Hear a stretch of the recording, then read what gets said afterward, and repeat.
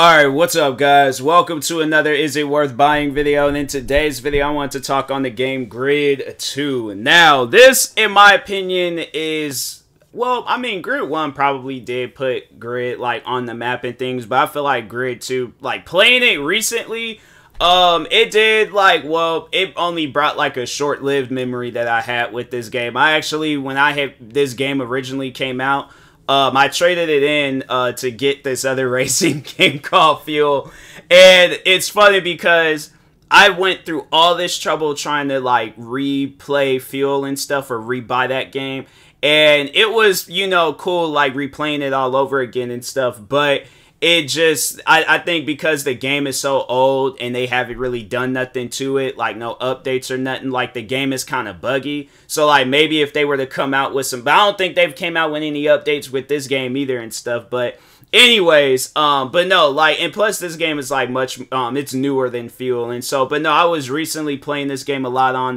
my Twitch channel.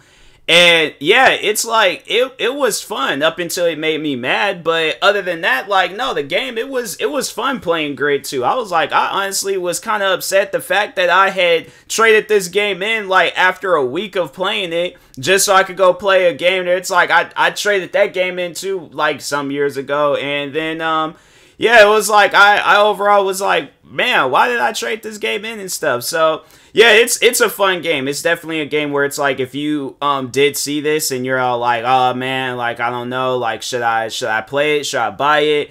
No, it's definitely a game worth buying. Like it is pretty cool. I would say that the controls have like it still feels somewhat similar, like it's taken out of the same book, like with the newer Grid games, like that one Grid remake and then Grid Legends. But overall, like the controls in here it's decent. It's really good. Like it's definitely, the controls is good.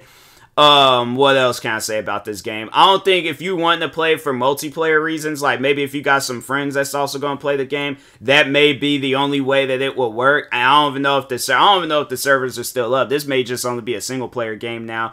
But campaign, it seems like that there's a lot going on. Like from the time I had played this on stream, and I was playing it for quite a few streams and stuff, like no, it seemed like the story or the campaign that they have in here, like the career mode, it seemed like it was like going on and stuff. So it seems like it's a very long career mode, and I'm going based off of from how long I've had that game, and then like the times I've been playing it throughout the years and stuff. Like it's a lot going on with Grid 2. So if you're looking with something that's like long term, like gaming and all that stuff, it's good in that, good graphics, really good graphics. Like it's almost like identical to the like newer games and stuff. I mean, it's like slightly old, but it doesn't look that old and stuff. So yeah, the graphics is good. Gameplay is good. Everything about Grid 2 is a good game. Like I'm still questioning myself, like why did you trade this game in?